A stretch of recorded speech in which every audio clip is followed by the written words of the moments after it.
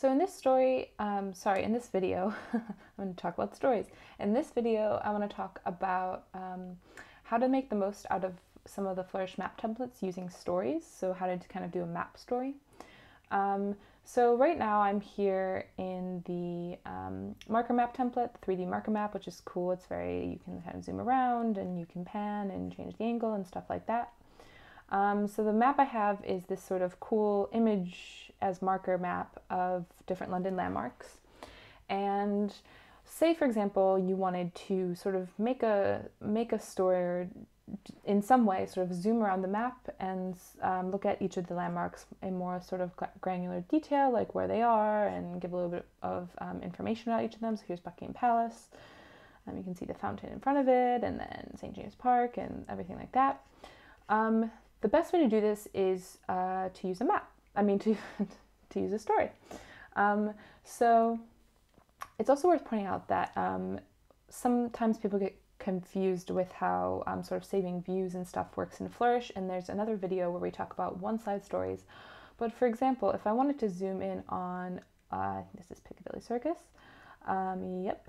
and show where that is, and a lot of people think that once you zoom in here, in the visualization editor, if I export, republish, go to the map, that it should save that view, but in fact, it's just going to sort of revert to the original view of the map.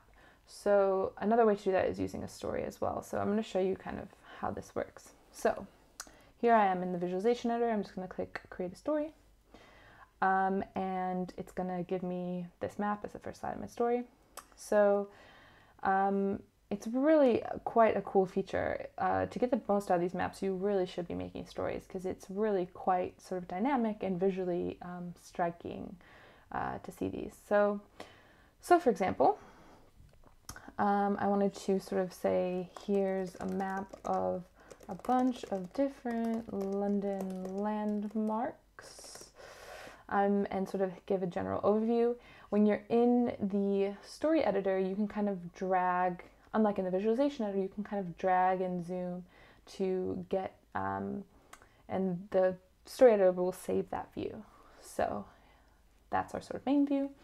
And then say I'll duplicate this slide to get keep the same visualization, and then I kind of zoom in on Hyde Park, and I'm like, give it a little caption, like this is Hyde Park, the largest park in central London. And then I duplicate that again, and I'm going to zoom out and sort of zoom in on something else. Paddington Station, I think this is probably, yeah. I'll get that off. Here's Paddington Station, watch out for bears. And then I do another one, and say in the next one, I want to kind of zoom across, and let's look at the Tower of London, but instead of kind of just keeping it at the same angle, I want to kind of pan around so you can kind of see it in a cool angle. And finally, here's the Tower of London. So now, if I export and publish this story, publish. If I start from the beginning, you can kind of see all of the markers, and then you can see how it really nicely animates and sort of zooms around to the different views, and it's really quite striking.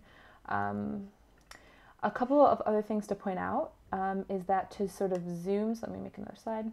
So to sort of zoom in and out, on a Mac, it's just sort of the scroll bar in and out, or control in and out, depending on the settings that you've set in the template itself.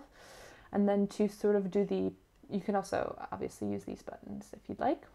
And then to sort of do the panning and changing of the angle, you hold control and use your mouse or your trackpad to kind of move around. And you can also sort of drag around like you would on a normal map as well. So I hope that sort of explains when and why you'd want to use a map story, especially with these 3D maps, which are really cool and have a lot of cool like street names and stuff like that on there. It's really the best way to get, to use these map templates. And I hope that helps you and that you give it a try.